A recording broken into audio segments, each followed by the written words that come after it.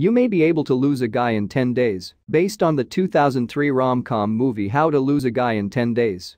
That also may be time that it takes for you to lose enough of the COVID-19 coronavirus so that you are no longer contagious, based on updated guidance from the Centers for Disease Control and Prevention.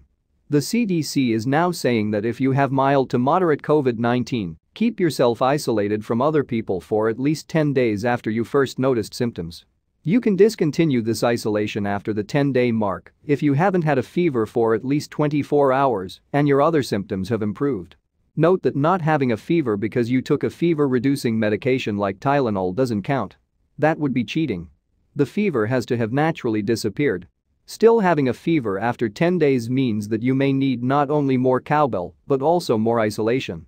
This is a bit different from what the CDC was saying back in April, which was about 3 missed haircuts ago. As I wrote for Forbes at the time, the threshold back then was 7 days rather than 10 days for discontinuing isolation.